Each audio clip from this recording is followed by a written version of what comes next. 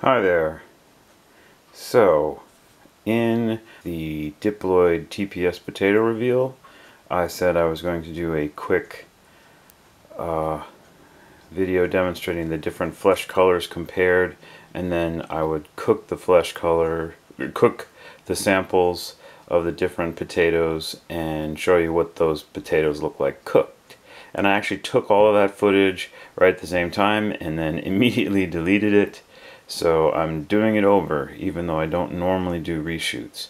So just for reference, this is a slice of Yukon Gold, which is a very popular yellow flesh potato in the United States and Canada.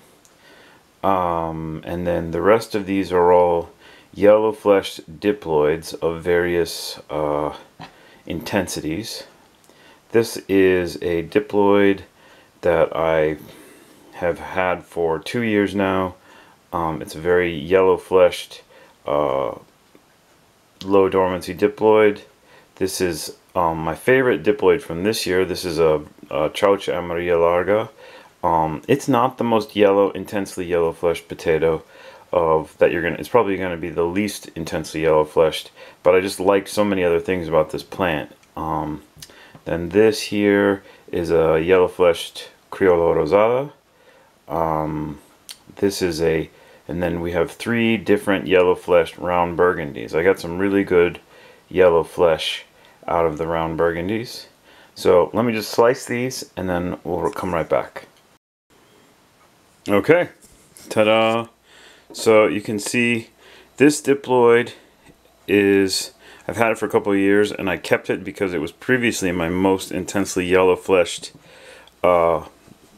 clone, but I'm gonna drop it because A, it's very low dormancy, and B, it demonstrates this strong propensity towards hollow heart, which you can see here. And since it doesn't even make very large potatoes, relatively speaking, and it gets hollow heart this bad, like I'm dumping this potato. I don't need it anymore. So this is the Chaucha Amarilla Larga. It's not bad. It's much more yellow, honestly, than the Yukon Gold. And it is a little challenging sometimes to get. You can see they're not getting any glare, and you can see it's much more yellow. So this is still a very yellow clone. It's just not as yellow as like this guy, you know, which is practically orange. But sorry, framing. And then here is a Criollo Rosada, which is very pale. This one actually might be as pale or paler than the Yukon Gold. Yeah, the Yukon Gold is actually beating it. So you can, even with these yellow flesh diploids, you can get white flesh. And this one's really nice. It's got the blue ring, but I'm pretty sure that's going to disappear. I'm pretty sure it disappeared the last time I did this exact same footage. This one is probably my most yellow fleshed diploid this year, but the tubers are really weird. I'm probably just going to keep a couple and regrow just a couple seed tubers of this round burgundy, and then another nice yellow flesh round burgundy. This one's pretty nice. The tubers are really deep eyes, but I actually like this one. I'm going to keep this one too. Okay, so I managed to get the angle where I'm not getting too much glare off of any of the cut surfaces, so you can get kind of a good comparison here. So just revel in this moment. I think we're comparing apples to apples without too much light interference. So let me just cook these up and then we will come back. Alright, we're back and we have cooked them, and you can kind of get a sense of the cooked color.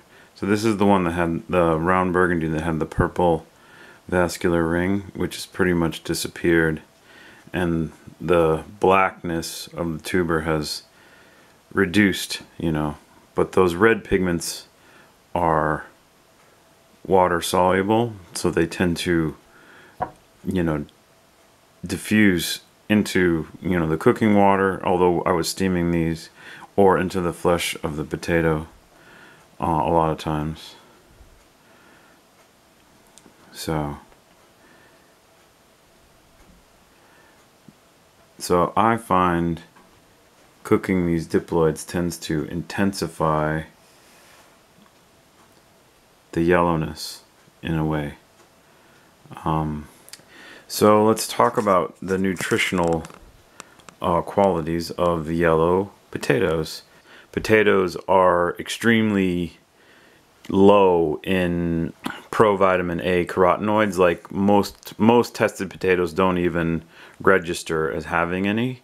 So the primary yellow pigments, carotenoid pigments in yellow potatoes, and the ones that you're seeing here, are lutein, and violaxanthin. Just besides being, you know, strong antioxidants, they are also considered very beneficial carotenoids for your eyes, particularly for like the prevention of retinal damage. It's good to have a lot of lutein and violaxanthin in your diet because they are protective against, you know, eye damage. Your body concentrates them in your retina to protect your retina from damage from blue light and ultraviolet light. So it's a preventative against things like macular degeneration.